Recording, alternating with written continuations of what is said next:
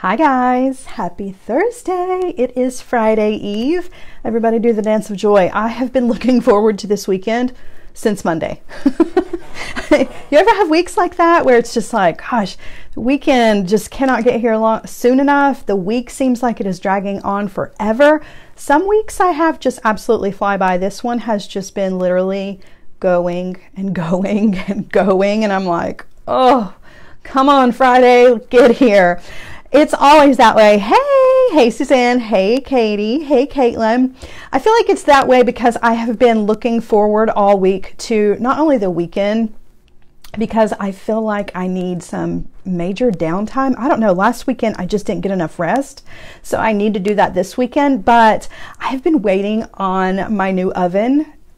Oh my gosh, you guys. So I know this seems very trivial. I'm letting people trickle in. That's why we're chatting. Just in case you're new here, we always chit chat in the beginning until people start filtering in. Good morning, everybody. So I am waiting on our new oven to be delivered, and it is supposed to be here tomorrow. It was supposed to be here like 2 weeks ago, and it's just been a thing. But like the very first day of Safe at Home, the next morning, the bathroom downstairs flooded, and the oven, we have those two wall ovens, you know, that sit in the wall, they completely quit. So not only did we have a lake in the kitchen, but I also had two ovens that went out. So we've been this entire time without an oven. I'm so ready. And I think that's why this weekend has been dragging on, because I'm looking forward to like having an oven again. And I don't kitchen. You guys know I don't cook. I can boil water for you and make you some cereal, but that's about it. But it's Oven Eve. Yes, it is. We have been making a list of all of the things that we cannot wait to eat that we have been missing from not having an oven. And oh man, muffins, that's like on the top of my list. So I'm excited. And so on that note, Friday cannot get here soon enough, and neither can the weekend. So how is everybody? How have you guys been? Has your week dragged on forever and ever? Am I the only one that feels like it's been Wednesday for like 7 days? And it's finally Thursday? Oh, Tina says she needs brownies. Girl, me too. I have brownie mix, I have cake mix, I have lemon bars to make, I have muffins to make. Oh, by the time it's all over with, I'm gonna be like, you know, that's okay though, right? It's all good things. All right, so today's project, getting right into it, today's project is going to be a fun one. We are playing with some of the new seed beads, yay, that were included in the Magical Mystery Bead Box. So we are playing with the Sunshine Rainbow Tohos, and those came in, let's see, let me lift up the mat here, in 5 different colors. So there was a hot pink, a blue, a yellow, a white, and like this really beautiful teal color.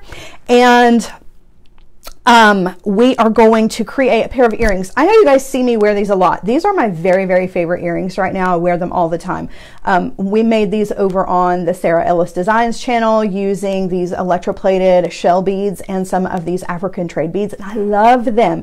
So Sarah was like, as soon as the seed beads come out, can we please do a project similar to this? So that's what we're going to do today. We're going to make some rainbow earrings very similar to this, using some of the beads that were included in this past Magical Mystery Bead Box. Cannot wait to show this to you guys because these earrings are so colorful and cheerful and just upbeat, and I feel like, you know, that's what we need right now, is some cheer and some sunshine. I don't know about you guys, it's been really cloudy and gross all week here, which I think has contributed to making it seem like it's taken forever. So some sunshine is definitely needed, and I think we're going to get that in these earrings for today. So all right, let's get to this. You're just going to need a few things. So we're going to use some of the mini mixes that were included in the Jessie James Beads Magical Mystery Bead Box, and we are using those seed beads from that pack. You're going to need some 24 gauge wire. You're going to need about 20 inches of 24 gauge wire and an ear wire, or maybe some jump rings. That's pretty much it. So it doesn't take a lot, but the results are really, really cool. We're going to play with seed beads, guys. Let's get to it. I'm excited. Can you tell? I'm dancing. Okay, so getting right down to the mat. So a couple of things. First and foremost, the seed beads are underneath here, and I have them covered because we're going to work with wire first, and every time I work with wire and seed beads, things get a little messy. So I've got the seed beads covered up so that hopefully I don't flip them all into the carpet while we are working with our wire. All right, so for the body of the earring, I'm using 24 gauge wire, and I apologize for the bead mat. We have to use the bead mat with the seed beads. So this one is serving a purpose. The other one is holding our seed beads. So anyway, that's why it's not white today. I apologize. Anyway, for the 24 gauge wire, you want to give yourself about 20 to 24 inches of this. You want to have plenty of this. Good morning. Good morning, Jamie. Good morning, Jane. Hey, Clarisse. So glad to see everybody. Miss Sylvia. All right, so you want to come down on this wire, and you want to give yourself a bit here, okay? We're going to do a wrapped loop, but we're going to give ourselves plenty of extra wire because we are going to do extra wraps for this. So give yourself a good 3 to 4 inches, okay? And we are going to bend that wire 90 degrees, okay? And don't forget, this is a really long piece of wire, so the rest of this is under the table here. And then we're going to come in with our round nose pliers, and we're just starting this off exactly the same way that we start everything else off with a wrapped loop. So up and over, okay, roll those pliers out of the way and take that wire on over to the other side. All right, now I'm going to switch hands, and we have this really long tail here. We're going to do about 12 wire wraps. So there's 2, 3, 4, 5, 6, 7, 8, 9, 10, 11, and there's 12. Okay, and those don't have to be perfect because these are all going to get covered up, okay? So if they're not nice and neat, totally fine. Oh my gosh, Wanda says, I'm not comfortable with seed beads. I call them demon seeds. Okay, so some of you may have heard me say that I have a love-hate relationship with seed beads, and that is absolutely true. And I can sympathize with Wanda because I love seed beads, and I have in a previous life done a lot of seed bead weaving, but when they commingle, you guys, when they mix with each other and they make a big mess, that's the part that I don't like. So it's not that I hate seed beads, it's just that they are so small, it frustrates me. So I feel your pain. I can feel your pain. All right, so we're going to add a bead to this, and we are using a bead from the blue little mini mix that was in our Magical Mystery Bead Box, and I want kind of a long shaped bead. So we're going to use this really pretty blue glass bead. This is going to be the center of our little rainbow that we're going to make. And then from the Rainbow Bright mini mix that was in this, we're also going to use some of the tassels that were in here. We're going to hang one of those really beautiful rainbow tassels from our earring at the end. So that's why I have both of these out. I'm just going to set these to the side for just a second though. Again, keeping these seed beads safe underneath here so that I don't have to use my sentence enhancers today. Okay. I'm going to thread on this bead, commingle, right? I don't like it when they commingle. It drives me crazy. I don't like the blues and greens touching each other. Okay, so I've thread on this really beautiful blue bead. This is going to be the center of our earring, and we're going to build around it. And so we need to do a wire wrap on the other side, and we need to have the exact same amount of wraps. Now, you guys have probably seen me do this before. I know I've done this over on Sarah Ellis Design. So if you guys have seen me, I very rarely measure. It is always just an eyeball situation. But if you wanted to come in and make an exact measurement, I'm going to guess that's about 1/4 of an inch. It's a little over 1/4 of an inch as far as how much the wraps are. So you want to come to the other side with your chain nose pliers, and you can measure exactly, or you can just eyeball it like I do. That looks like from the bottom of the pliers to the top of the bead, that looks like enough space. And if it's not, that's okay. That's okay. All right, I'm gonna move this ruler out of the way.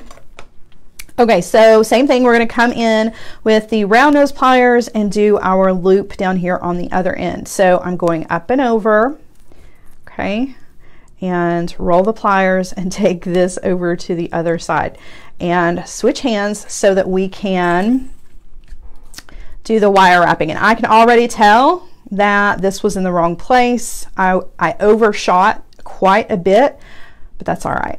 Nobody will ever know. And you can tell, like, my wraps on this side are messy, totally fine. That's pretty close, but I can tell this one is just a smidgen, that's a technical term, you guys, just a smidgen longer, totally fine. Okay, so I'm going to stretch out my wire because I've got this big long tail that we're working with, and we're going to use the seed beads next. Okay, so make sure your wire is nice and straight. You want to get rid of any of those kinks that you've got. Okay, now I'm going to unveil the seed beads. I'm not really unveiling, I'm just bringing them out here. They no longer have protection. Say a little prayer for you. No commingling. I see you, blue. Get back over there where you belong. Okay. So we are going to use, I'm not going to use the white, but I did want to put it out here so that you guys could see it. We're just going to use the colors for our earring.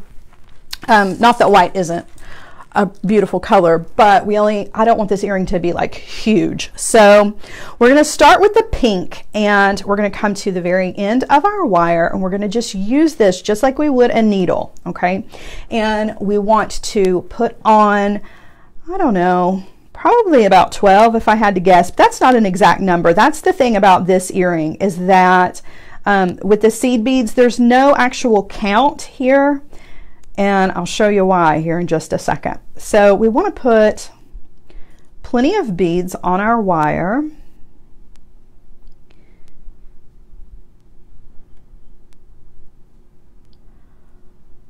So just popping those on, okay?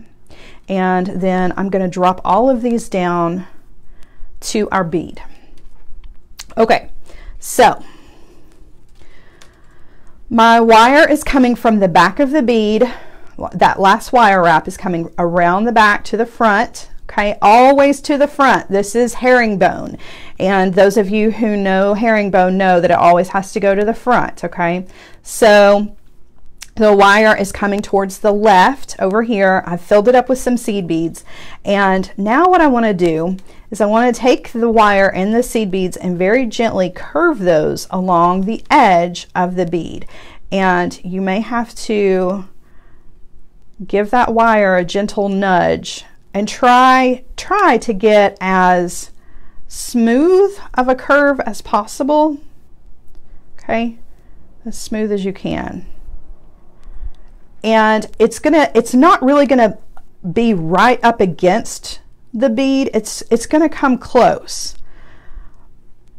but there is still going to be some daylight between that bead and those seed beads. You see the space there? So there's a little bit of space here. Oh, I'm sorry, Trisha, I just now looked up. So I'm using 24 gauge wire. The beads come along, okay, the edge. There is some space there, but they're as close as possible. You don't want there to be a ton of space, okay? The wire down here is coming to the front. I had 3 extra beads. That was too many. So I've just moved them out of the way. I'm holding on to them because they're going to go over onto the other side. The wire is coming across all of the wire wraps here on the bottom, and I'm going to wire wrap around just one time, okay, around the wraps that were already here. So now my wire is coming towards the right, and we're down here on the bottom of the bead. Same thing, I want to fill up the wire so that I can go up the edge of the bead. So we're going to add some more seed beads here.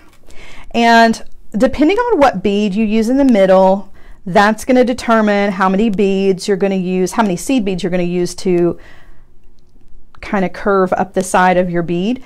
And both sides, they're not going to be the same. They're going to be off probably by a bead or 2. And that's really just kind of the nature of adding beads to herringbone wire wrap. So just because there's 12 beads, I don't know if there are, but just saying, if there were 12 beads here, that doesn't necessarily mean that there's going to be 12 beads on the other side. It could be more, it could be less. So the number is really not important. It's more just about filling up the space with beads. So you kind of have to throw, you know, your counting of the seed beads out the window and just really kind of just fill up the space. Okay, so I got lucky. There were plenty here to go along that side. So now I'm coming across the front of the wire wraps here, and I'm going to wrap around once and back out to the front. Okay, so those pink seed beads are nice and secure. They're not going to go anywhere. We're ready to add another row. So the next row, we're going to use the yellow, and We are just going to use our wire just like a needle. And obviously each row is going to take a little bit more beads. So I can expect it to be probably 3 or 4 beads more every time you go up a row. Not so much for the counting, but just for, you know, just to be aware so that you, when you're pouring out your seed beads, particularly if you're like me and you don't want them to commingle, you know about how many to pour out. You don't want to give yourself a huge pile because it really doesn't take many seed beads to make this earring. And I gotta tell you, cleaning up the seed beads, even with a, I have a scoop and a little thing that I use, even with those, cleaning up seed beads is just like, that's the worst part, I'm telling you. That drives me crazy. Okay, so there's all my yellow beads. I may have too many, and that's okay. I want to curve this. Now this time we're going around the edge of the pink. So we're not coming to the back. With normal wire, or I'm sorry, herringbone, when you don't use beads, you are going to come to the back, right? And go behind the last wrap that you did. But when you're adding seed beads, you're coming to the edge of the last row that you just did, okay? So we're going right along, curving along the edge of all of the pink.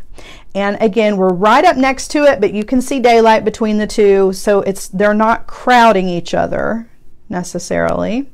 Okay, making sure that I'm gonna pop that last bead right over there. So I ended up, again, I had 3 extra. I'm just pulling these over here to the side, out of the way so that I can do the wire wraps. I'm coming to the front of the wire wraps down here. I'm gonna wrap around once and back out to the side, and I'm ready to go up the other side. So drop those 3 down that were too many and add some more seed beads to our wire. All right, so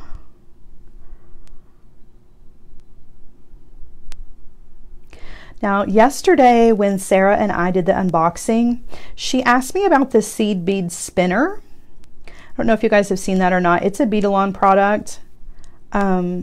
The bead spinner would be a great addition to this project because you can just spin up your beads real quick, and you don't have to sit and put each one on. There's not quite enough there. So if you've got one of those, definitely bring that out. Use your bead spinner to put your seed beads on your wire. All right, let's see what we got here. It looks like I probably have too many this time. Or maybe not. Yeah, I've got 1 too many, but that's okay. Pop that guy off. And I just want to follow right next to the pink on this side, up here to the front, going in front of all of the wire wraps, wrap around to the back and back out to the front. Okay, so now my yellow is secure. So we've got the blue in the center, we have this beautiful pink, and then a row of yellow, and now we're going to do a row of, let's see, let me check, blue. I can't remember. I've got one of them partially made, and so I want them to match, obviously. So we're going to do the blue next. Oh, that is such a good tip. Use a lint roller, really, a lint roller to get your seed beads up. That's so smart. I like that. So the rule in my house is if it hits the floor, it is no more. When it comes to seed beads, okay? When it comes to other things, it kind of depends on the size. But if it hits the floor, the carpet gets it. That's just the way it goes. I am not about to get down on the floor and look for seed beads in the carpet amongst the other beads and the dog hair. I mean, I'm a real person, guys. There are dogs that live here, and I do have dog hair on my carpet. I'm not pretending to be fancy, and I am not about to dig through the carpet to look for seed beads. So, yeah. But now I will look for a Swarovski. If I drop a Swarovski on the floor, yeah, I get down there in the floor for that, depending on the size. Now, if we're talking about a 2mm, you can forget it. You're never going to find that. Okay, so I've added some blue. I definitely have more blue on here than I need, but that's okay because they can just transfer over to the other side. So I'm going to go along the edge of the yellow. Okay. That looks like there's a little crook in my wire that I'm not a fan of. So this, I get really particular. I'm trying to go kind of quickly here, but if I were doing this just on my own, I'm really particular about that curve in the wire. I don't want there to be any points. See how there's like a little bend right there? That's going to drive me crazy. So I can already tell that this, I will take this apart and redo it because I'm so particular about the curve, right, of the beads, which is such a silly thing. But all right, come to the front of the wire wraps, wrap around, and we've got one row of blue ready, and we're going to do our second row of blue. So all those extra beads, I just drop those down.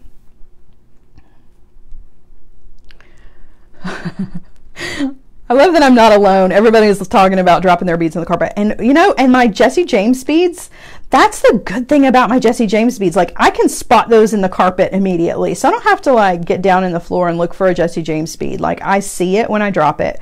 No problem. I can spot a Jesse James bead on a person, I'm telling you, like a mile away. But a seed bead, now that's a little bit different. All seed beads that make it to the carpet get to stay in the carpet. They do get vacuumed up eventually, but I'm not going to be going through that. I don't know about you, but all right. So we're getting pretty close.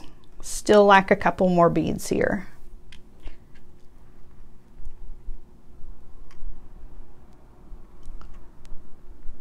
So Carolee says, loving the color. She didn't think she would, but she does. Right? There's just something about this color combination. It's just so sunny and bright and cheerful. All right, there's the blue. I think I've got one too many. All right, come into the front of the wire wraps, wrap around and out to, or I'm sorry, wrap around to the back and then back out to the front. All right, we're going to do one more row. We're going to do this really beautiful teal color, and then we will be done with our earring, and you guys can see just how quickly this works up, even with the seed beads. Seed beads are notorious for taking a long time because you have to do one at a time, but this earring works up really, really quickly. So you can get these together, like you can have a pair in about 30 minutes.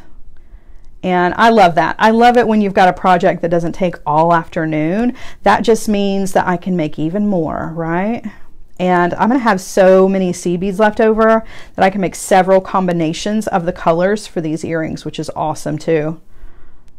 This was a good bit of seed beads. A good bit. Again, that's a technical term.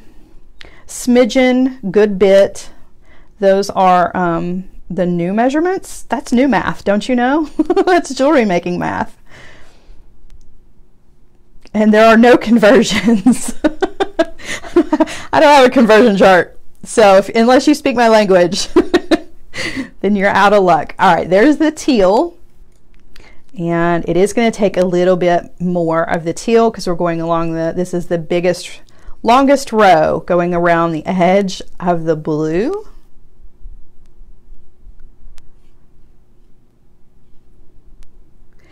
It kind of reminds me of the eye in a peacock feather, right? Do you guys see that? That's kind of what, hey, look at that. That was the perfect amount of beads. I'm really getting like peacock vibes from this for sure.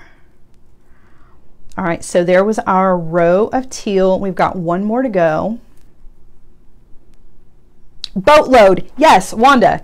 Wanda speaks jewelry making math. Smidgen, good bit, boatload. Who else has one? Oh goodness. All right. Get these last beads on here. Then I think the tassel really is the perfect addition to this. So I'm excited to see the finished piece here. I started the other earring, the mate, for this one this morning, and I didn't get a chance to finish it.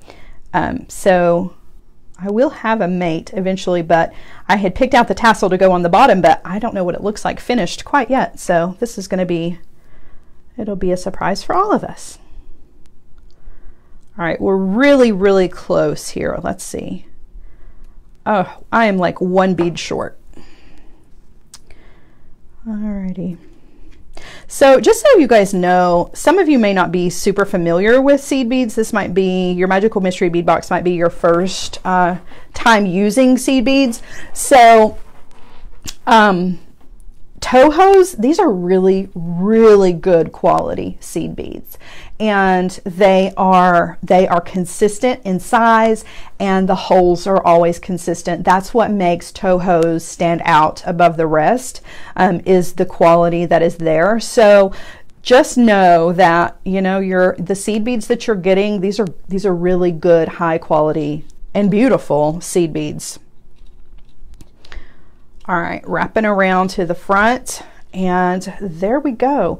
We have all of our little seed beads on here. I'm going to wrap around one more time just for good measure, or twice, whichever. I have a little bit of wire left over. I'm going to trim that off. All right, and there we go. So we've got a loop on the top and a loop on the bottom. Now, there are two things you can do here.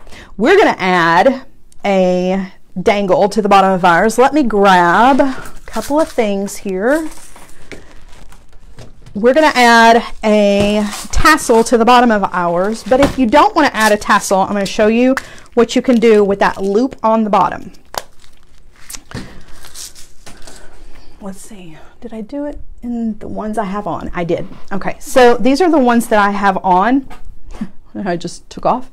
It's the exact same thing, right? It's the exact same pattern of beads, wire, the whole bit. And at the bottom, the loop, I just bent it towards the back. So there was a loop here on the bottom where I could have hung something else, but I didn't want to because I wanted to have the bead, the extra bead up here on the top. So I just took my pliers and just bent this over and gave it a little pinch, and you never even know that it's there. It just kind of disappears. So if you don't want to add anything to the bottom of this, just take your pliers, bend that loop to the back and smush it down a little bit, and it'll be gone, and nobody will ever know that there was even a loop there to start with. Okay, just a little trick.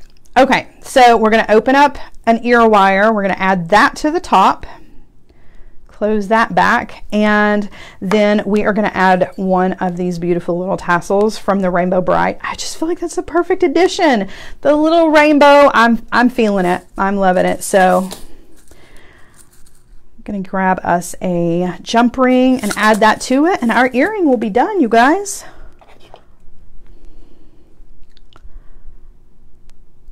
All right, open that, hook this on, and then loop this on. I could probably use a 4mm jump ring here, but that's okay. That's a 6 is what I grabbed.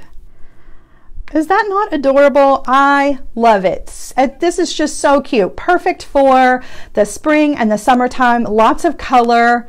Definitely going to go with a wide array of you know, tops, shirts.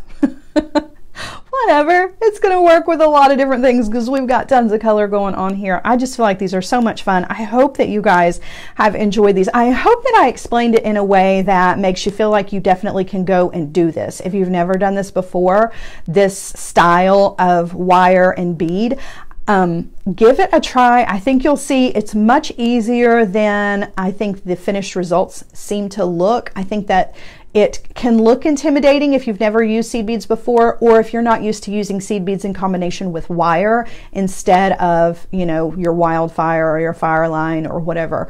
So give it a try. I think you'll see it's a lot of fun, and it works around any shape or size bead that you choose to put in the middle. And we have a huge selection of those from our Magical Mystery Bead Box, so you could make a ton. And look at how many seed beads I have left over. I have quite a bit left over. There's some blue missing because it's over here on another project. That's why there is less of the blue. But yeah, there's plenty left for me to make several more earrings. So all right, gonna turn around. I'm gonna put it on so you guys can see what it looks like. Hello, good morning. Oh my. Don't look too hard. All right, so I'm going to put this one on, and voila. Is that not fun? I love colorful earrings. That's why I love the the other one that I made with my other Jesse James beads. This one's a bit bigger, but this one is still loud and proud. Like the color combination there is just really, really beautiful. Lots of fun, super, super cute results. So I hope you guys have enjoyed, and I hope that you guys are excited about the new addition of the seed beads to the Jesse James Beads website. You guys, it's good stuff. It's really, really good stuff. So not only are there seed beads in the Magical Mystery Bead Box, this past box, but there are seed beads that come in trio packs that are over on the website. And the colors are so good. The combinations are so, so good. So we can use them in projects like this. You can use them as beautiful spacers in between your bigger Jesse James beads. And there is a color combination for any project, which is awesome. So you guys, look forward to incorporating these seed beads in a lot of our upcoming projects. I'm really excited about it. As long as I can keep them from commingling, then I'm looking forward to it. I have a list ready of projects that we can do. So you guys, let us know. How do you feel about it? Are you looking forward to using the seed beads? What kinds of projects would you like to see? Pass it along to me, pass it along to Sarah and the rest of the Jesse James Beads team, because we always like to deliver what you guys want. And you guys enjoy the rest of your afternoon. I have a meeting at 2 o'clock. Well, it's not a meeting, let's be honest. I have a telehealth doctor's appointment, just a checkup at 2 o'clock. But when that's over, I'm done for the day. I'm done. I'm going to count down the minutes until my new ovens get here. All right, have a great, great rest of the day. You guys enjoy your Mother's Day weekend. If I don't see you again before next week, I'll see you next week. Okay, bye guys.